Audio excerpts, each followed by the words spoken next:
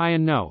A Tale from Dublin.1, by Jonathan Swift, written in 1737 at Dublin's high feast sat Primate and Dean, both dressed like divines, with band and face clean.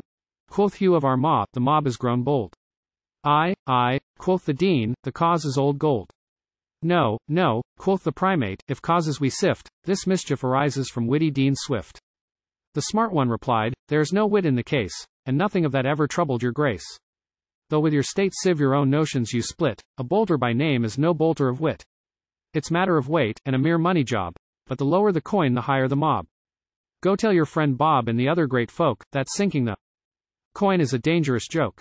The Irish dear joys have enough common sense, to treat gold reduced like wood's copper pence. It is a pity a prelate should die without law, but if I say the word, take care of Armagh.